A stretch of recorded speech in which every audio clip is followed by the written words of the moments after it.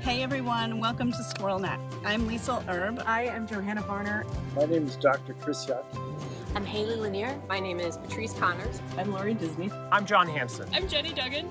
My name is Liz Flaherty. And together we are part of the Squirrel-Net network. The 9 of us who created Squirrel-Net came together because we all have a passion for undergraduate science education, and we're all mammalogists with an interest in squirrel ecology. We believe that everyone can be a scientist, but not everybody has that confidence. So we have a bunch of modules, ways that you can do squirrel research.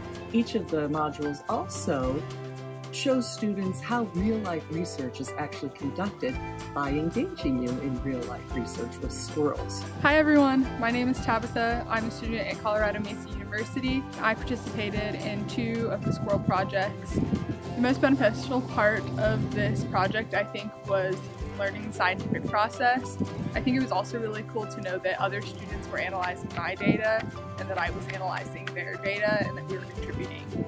Squirrels are really cool, they're a lot of fun to watch, and they're everywhere. This is your chance to watch what the squirrels around you do, how they interact with each other, how they interact with the environment, and how they respond to the things in their habitats. We can learn so much about squirrels, particularly if we're able to collect this massive nationwide data set where all of you in classes all across the country collect similar data.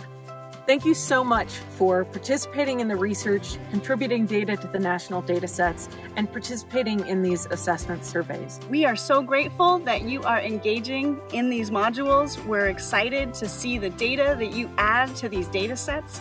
Thank you so much for your participation. We look forward to seeing your data and hearing your responses. Happy squirreling! Go nuts!